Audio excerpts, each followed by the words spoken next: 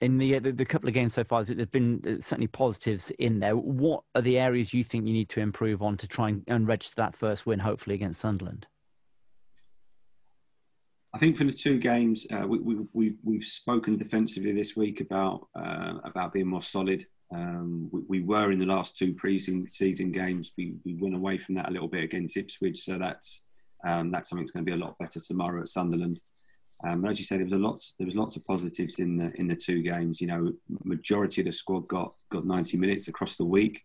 Some good performances from younger players as well. That you know gives us that competition that we want. But we know, Sunderland are a good team. You know, very good squad. Huge club in the division. Play with very good intensity. We know that second balls are going to be very, very important tomorrow, and being able to control those at both ends of the pitch is going to be a key part of the game.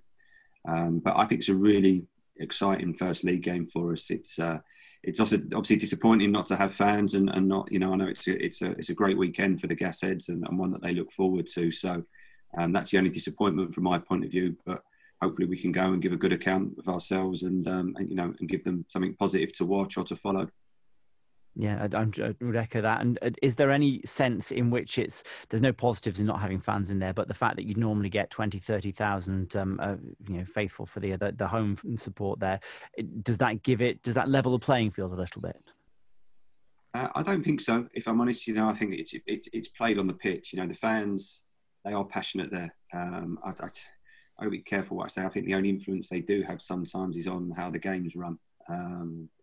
So that's the one thing that I'd say that they won't have that coming down onto the pitch. But we've got to focus on what happens on the pitch. We've got to make sure that we're prepared properly, that we perform across that 94 minutes or however long it is, and focus on our jobs and our professionalism to go there and try and get a result. Okay, and just finally from me, this time of the season, managers, head coaches often get asked about expectations and what would constitute success for this season. What are you hoping for over the coming 9 months? Well, we're hoping to finish as high up the league as we can. That's our target. We want to win as many games of football as possible. We also want to develop the squad. As we've said earlier on, it's a young squad that is only going to get better with experience and time. So we want to keep growing that.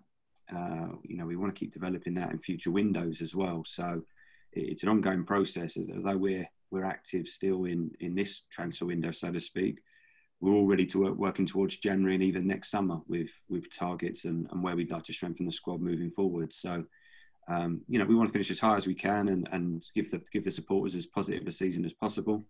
And like I say, if we can get some momentum early in the season, then I think it will be interesting.